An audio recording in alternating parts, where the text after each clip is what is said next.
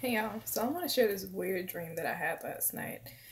And I don't know why I dreamt this. I'm not really led to share it. I just wanted to share it just because I really thought it was really weird. And in the dream, Beyonce and Jay-Z were in the dream. I don't know why they were there, but there's one sister in Christ in particular who I recently met and we had a falling out. Now in the dream, um when I saw her, I was just kind of like, oh God, like her, but she seemed really normal. Like she wasn't the way I remembered her to be because I thought she was crazy, but she just looked really normal. She was like, looked like some type of businesswoman. She just going about her day. She's like, oh, Brandi. She's like, hey, like, how are you doing? Speaking to me like really normal. And we were ourselves. So we were like being reconciled. It was really strange. And I literally felt I didn't feel it. I saw it, a spirit, but it was there's many different types of spirits. The stuff that I see in dreams is really weird. Like demons don't all look the same. The spirit that I saw was a spirit of jealousy, and I saw it like me and her were fine, like we were just perfect, like sisters in Christ, like being really nice. We were ourselves, like we were really cleansed. But when that spirit came on her, it was like she noticed it. She was like, she did something like that. She was like, she said, I think a spirit of jealousy just came into me or just jumped on me, and her whole demeanor towards me just changed. And it's so weird that that happened because that was actually the issue between me and her when I had met her. And me, a spirit came onto me. Mine looked different. The spirit that came onto me was like a dark I really just cannot describe what they looked like. I just remember just being like a dark, translucent figure. And those two spirits, like they were coming together to make me and her to stir up strife and division. And I said the same thing. I was like, I did the kind of that thing weird too, and I was like, oh my God. Like, and me and her just looking at each other like, you feel that, right? You see what that is. And we're, yeah, but it was too late. It was like we already started not bickering, but we could just feel like that resentment that I had towards her, it came back. And I think God showed me that to just show me that was never really her that did that to you. That was a spirit the whole time. And she really is a nice person. I think that's why God showed me that. But I'm thankful that He exposes things like that to me because you really don't know what takes place in the spirit realm when it comes to division and chaos and stuff like that. You get so mad at the person, and we already know that we wrestle not against flesh and blood, but we don't have that program. So God had to show me in a dream like it really wasn't her. Literally, I saw the spirit like come into her, like, and she noticed it. She was like, "Whoa." Like what, like she said, I think a spirit, she said I feel jealousy now, like it was really weird. But anyway, so we walked away from each other. I was like, that's so weird. But so I was like feeling, I don't know where I was. I was in like the city. Yeah, I was in the city. I don't know where I was, but I was like filling out all these different job applications, and I was like calling to like check up on them. And this one place in particular, I don't know what type of job it was. I was just kind of doing everything, like filling out anything. And the lady I spoke to on the phone, she told me to call back in like 3 or something more days or something. So I did, and I called back. She was like, oh, I'm sorry, we just hired somebody for that position, and la da da da da. And I was like, oh, it's like, oh, okay, well, that's, I said something. My personality was coming out. I forgot what I said, but yeah. She stopped. She kind of like paused on the phone, and she was like, is this Brandi? I said, yes. So I was like, well, maybe she remembers you from calling a few days ago. She was like, oh. She said, okay, I'm going to do something for you. Now, I can't remember what she said word for word in the dream, but she was basically saying things along the line of, I don't know what her position was at that job. I don't know if she was a part of the company. I don't know what she was doing, but she worked there, but she was like some type of witch. And she wasn't no ordinary witch. She was like she had some connections to where she could get me elevated to the top if she wanted to. And I don't know why she showed favoritism to me, but she was just like, yeah, you'll be perfect for this. She was like, we want you. Like, we really like you, Brandi. And I'm thinking, I'm like, But you just told me you already hired somebody. I was like, what is she talking about? So I don't know if she's going to get this person removed or just booted out somewhere. And I don't even think she was in a position to do that, but she had connections, like higher up connections. And she was like, oh, no, this is what we're going to do. She said, go get the book. Go get the book that I gave you. It was some book that I had got from that job that they wanted me to just kind of go through and look through. I don't know if it was a little pamphlet about the job or different positions or something, but I had the book. And I don't know if I was in my own place at that time or what, but I remember I had a table and I went to go get the little pamphlet, and she's on the phone and she's talking to me. And the whole time I'm just thinking, I'm like, who is this girl? Like, why is she doing? I don't even think she's allowed to be doing this right now. So she's like, get the book. And I got the little pamphlet, and she was like, so this is what we're gonna do. And she started doing some weird witchcraft over the phone. So when I say witchcraft, y'all have to understand, this is not no ordinary witch. She was like a hidden. Like, she was a part of some weird bloodline that nobody knows about. And I don't know why they were trying to get me. They were trying to, like, get a hold of me and get me engrafted into their little whatever was going on. And she told me, she said, I'm going to show you how to get this position and how to get here. And there was instructions in the pamphlet, I remember. But it was some weird hidden spiritual message behind the pamphlet. I didn't see it until I started talking to her, and she's telling me, this is how you're going to go about doing this. This is how you're going to get elevated. This is how you're going to get to the top. She kept saying, like, we want you. You'd be perfect for this. She said, you'd be perfect for this, Brandi. And I'm just like, you know, before, like, I'm on the phone with the weird spiritual woman, I'm just like, I just thought it was an ordinary job. I'm like, okay, like, whatever, if you say so, you know. And she kept talking to me about something that was in the pamphlet, and she said, are you holding it? I said, yes. And she started saying something weird, and the book pages in my lap. Mind you, we're on the phone. There's no way she could even see me, or maybe she could, I don't know. The book pages started flipping to the page where exactly what she was talking about. And I'm just like, what the heck is going on? I felt like I was in a sci-fi movie. But I was like, why is she telling me this? And I just kept thinking to myself, like, I knew I was a Christian, so I was like, don't you know that I'm gonna go and tell everybody this? Like, why are y'all trying to manifest y'all selves to me in this way? And it was like there was some hidden world we didn't know about. They were like weird people. They were human, but not human.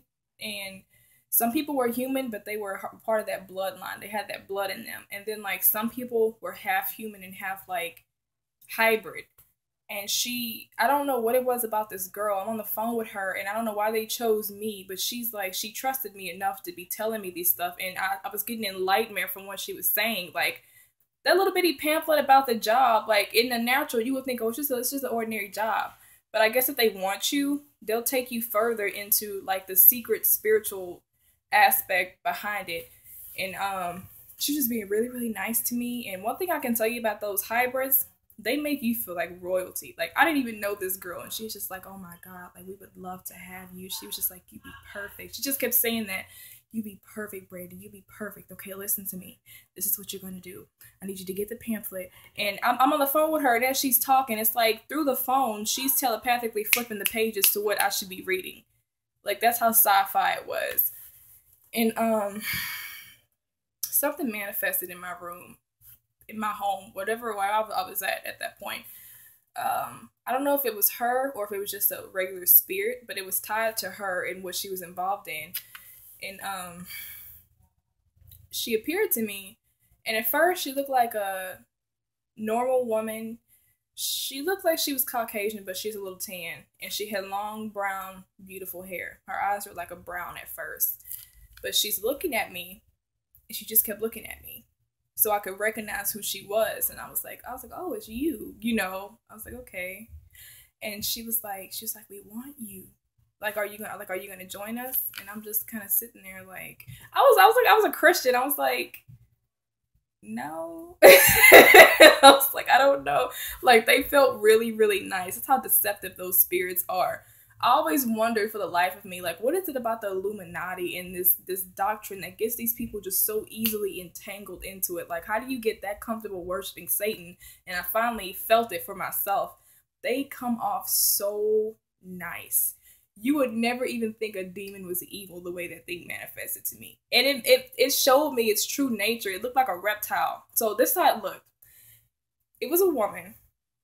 She had a head like a woman. She had long hair like a woman would have. But her body, she had a long body, but it was like the body of like a mammal or like a reptile. You know how Angelina Jolie looked in Beowulf, the animated movie? And how she looked before she turned into Angelina Jolie? That's what the thing looked like. So it was like morphing from a woman. It was a woman, but it was like a woman reptile. It was really weird. And she kept morphing in front of me. I was like, why are you showing me this? Like, I'm going to snitch on you. This is what I kept thinking. And her eyes. So she's looking at me. And she's like, she's speaking to me through her eyes. And she like wants me to join them. And she's telling me that she's gonna like, she's giving me all these promises, like, oh, we're gonna make you successful, we're gonna elevate you, you know, we're gonna give you all this stuff, like, we'd love to have you, like, they really wanted me. I felt like royalty. I was like, what do y'all want with me? You know, and this is so weird. Her eyes, they did that little slit, like a reptile, and they turned blue. It wasn't like somebody, like the normal color of an iris. It wasn't that kind of blue. It looked like plastic blue, like my fan. Look at my fan. You that kind of blue right there. That's what her eyes turned into. Nobody's eyes looks like that. Like there, you see how my eyes, they have a. You can see there's like a. It looks like 3-dimensional somewhat. Hers were not. They just turned blue. And she's just looking at me like this, and she didn't budge. That's how I knew she was a demon. So, I remember I tried to say Jesus and I could not get Jesus out of my mouth. Like, she was right in front of me and I was confronted with this she creature and they're trying to get me into like their little, I don't know, like what mysterious hidden world there's something going on here we really don't know about, but they're trying to get me into it. And I kept trying to say like Jesus, like I rebuke you in the name of Jesus, but I couldn't speak. And all I could do was think it. And I'm like, well, usually when I have dreams like that and I think it, they go away. But this thing did not go away. She did not leave. It was like she didn't budge. She wasn't scared. She knew what I was trying to do, but she was really trying to convince me that she was there to be my friend.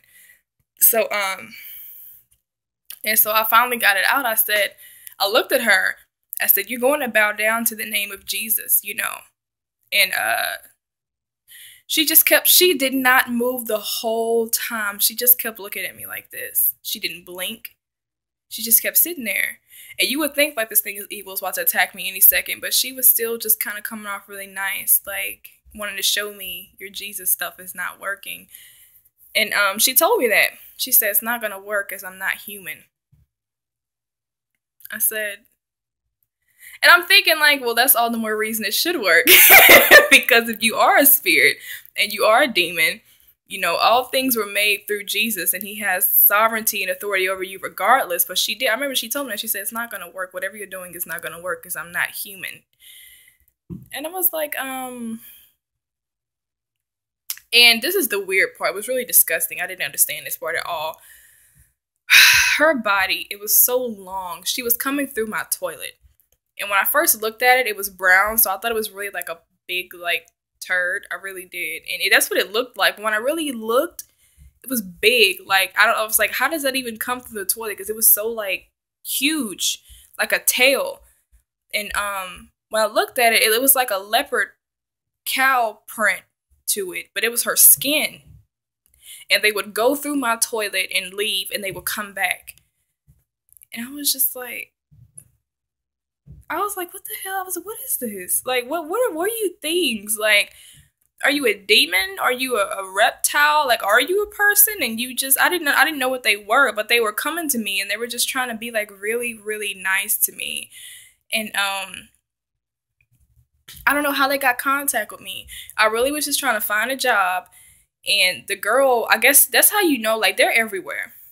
The people who are involved in that mess, they look like normal, everyday people, literally. Because this girl, I don't know if she was like a manager or what. She's the one who told me to call back in 3 days. I called back, and when she knew who I was, she's like, oh, you. That's how she said it. She's like, oh, Brandi. And she just started, she was a part of whatever that stuff was, but she had to live like a normal everyday life, like normal people would do. So, and they were trying to get me engrafted in. And I hope, like, I know that demons can try to come and get you to sign covenants with them in dreams and stuff like that. That's not the first dream I've had like that, but I'm hoping that that's not what happened in that dream, because just the weird stuff that was going on with the book and everything. But that reptile lady didn't leave. And it was so weird. Like, I felt so comfortable with them. Like, they didn't feel evil. I knew they were evil because, I mean, you just look at them like, y'all are normal. Like, that's not normal for you to be half human and half hybrid and half, you know, reptile. But they seemed so, like, they wanted to make you feel like they were like you. It just didn't feel right. And, so I don't know what that was about. It's very weird. So anyway, I don't remember what happened after that. But Jay-Z and Beyonce were in the dream. I don't know why they were there. I don't even remember what role or significance Beyonce played. She was just, I don't know. But there was something about Jay-Z. I think I had like an iPad or something, and there was a video about him, like talking about how he was involved in secret societies and stuff. And I walked to him to go show it to him. I don't know why I did that. I remember it was a reason why I did it. I just don't remember. And every time I dream about Jay-Z, he's just so arrogant. Like, he's like the most rudest, arrogant, just jackass you could ever meet. Like, he's just so like, he acts like he's better than you. He's really not. Like, every time I see him, I'm just like, oh my God, like, I don't want to deal with this jackass. But I remember I showed it to him, and he just started watching it. And he was like talking to a couple girls around him, and he knew who I was, but he just, anytime I see Jay-Z in a dream, he knows who I am, but he just kind of like, oh, she just a BS. You know, that's his attitude. So he watched like 3 minutes of it, and he gave it back to me. I was like, okay, well, whatever. But I don't know why they were in the dream, but I did dream that last night, and I have no clue. I don't know. Like, y'all go ahead and comment and tell me what you think about that. I didn't watch anything weird last night. Like, I actually went to sleep talking to Jesus, and then I dreamt that. So pray for me. They're trying to come for me. I refuse. I will not subject.